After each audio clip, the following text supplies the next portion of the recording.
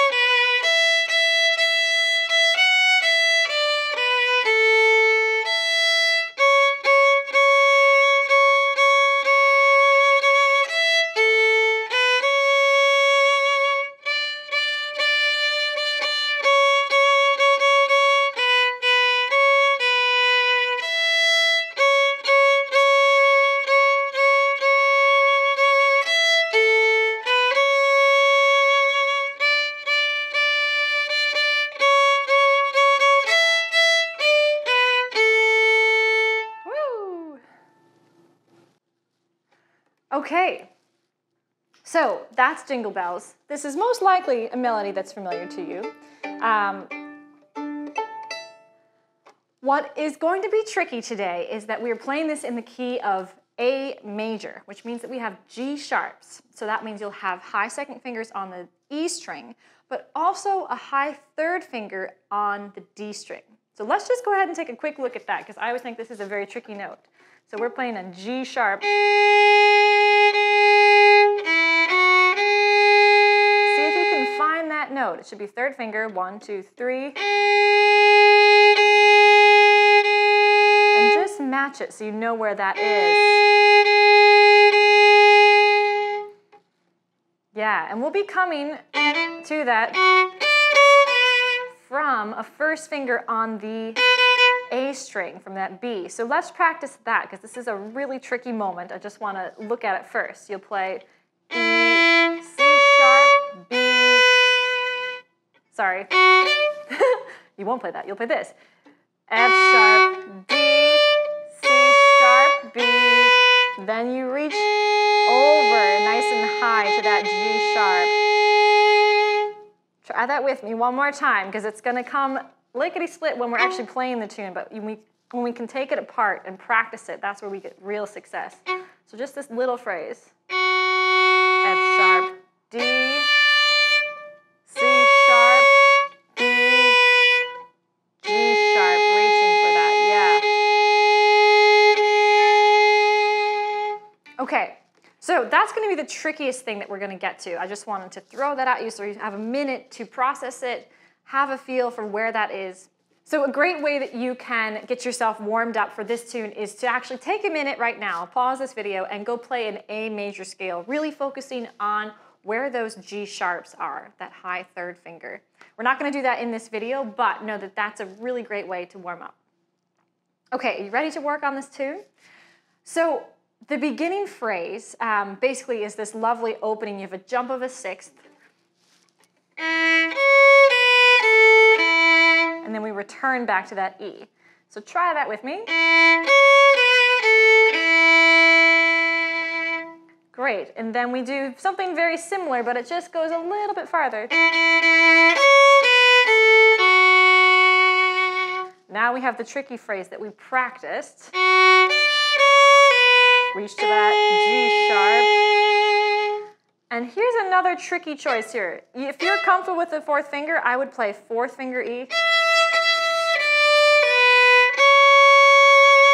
You could also jump to the E string, but I find that trickier with the bow.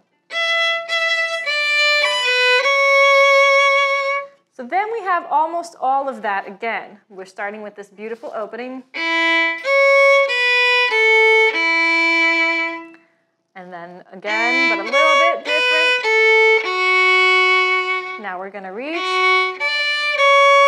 Instead of going down to that G sharp, we're going up to the E. And that time I would play open. And here's a dotted rhythm. So we're going to have dotted quarter, and then a quick eighth note.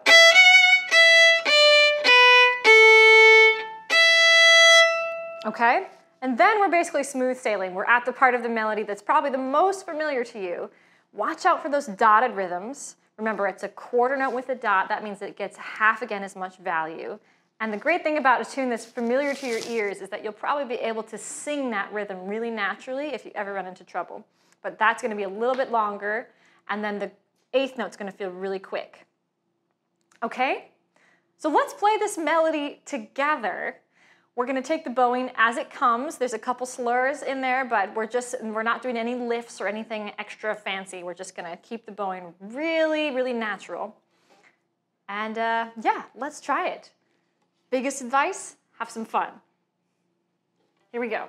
A 1, a 2, 1, 2, ready, and.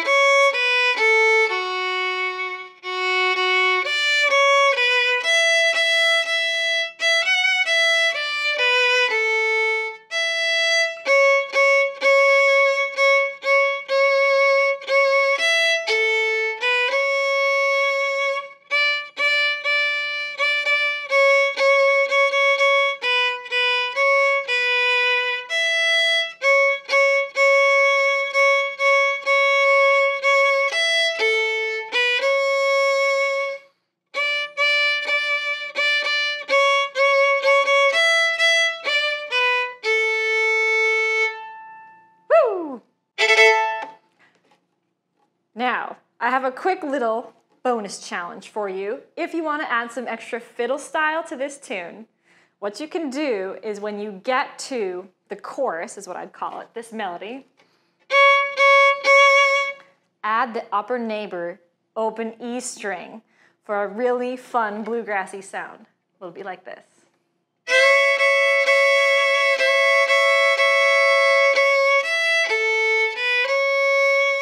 Okay? Just a quick fun thing you can add in, little bonus challenge, always another place to practice upper neighbors. Best thing about this tune is that it's really social, and then I hope you have a wonderful time playing it with friends and family over the season that's coming. Best of luck and happy practicing.